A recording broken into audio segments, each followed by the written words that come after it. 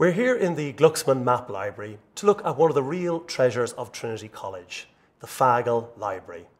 This is a magnificent collection of printed materials and some manuscripts collected together by the Fagel family in the Netherlands, primarily during the 17th and 18th centuries.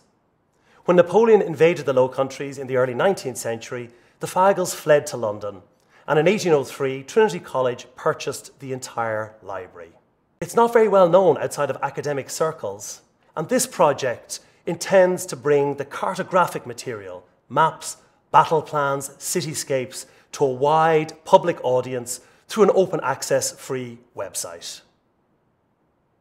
Building on the success of the Down Survey of Ireland project, which was launched in Trinity last year, this new Fagel project will be an interdisciplinary one, working with the Departments of History, Geography and Computer Science in association with an external partner, Google, to make over 10,000 images available on this website. Also, we'll be using new technology to try and explore and exploit the material in exciting new ways. Through 3D representation of some of these cities, streetscapes walking through the old early modern towns as they might have existed and looked at that particular time, and also getting battle plans overlaid onto modern topography so we can see how the battle unfolded over the course of a day or two. In the 17th century, Amsterdam really was the world centre in terms of map making. It was also the golden era of the Dutch Empire as they colonised large parts of Asia and the Americas, trying to harness much of the world's wealth.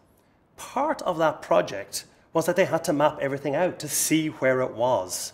So these maps in the Fagel collection are truly global in scope. From wonderful maps of the world, such as this one from 1718, and we can see just to what extent the world, at least in outline, has now been sketched out, though there are still a number of gaps.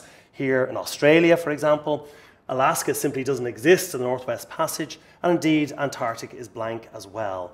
But we can see huge progress being made in terms of the scope of what they're trying to outline.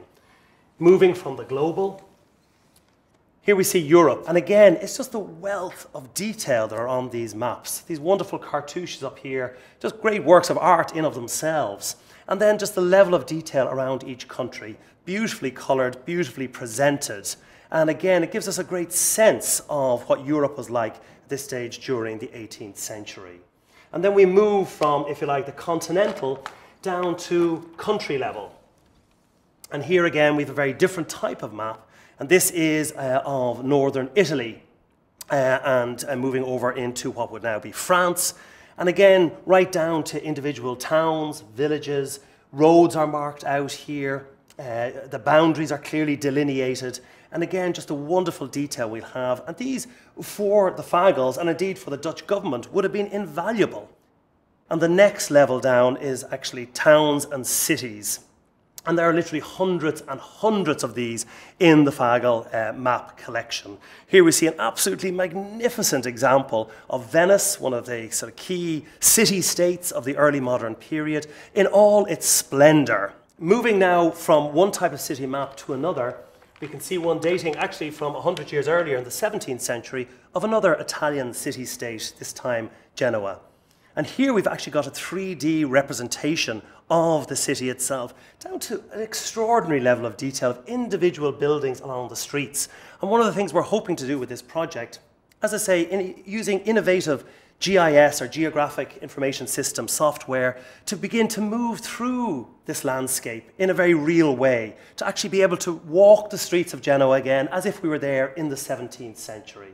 Because the purpose of this project is not just to have some of these magnificent images on view so people will be actually able to see over 10,000 of these magnificent maps, but also to be able to do some interesting work with them and to make them, if you like, come to life. This will be of interest to a wide range of users, from academic scholars working in the field to the general public. The first stage of the project should be completed by the summer of 2015 when the website goes live. But that's only the first stage of what we hope will be major research work that will continue with the Fagel collection. And we hope to put together a major European consortium with a view to developing these projects into the future.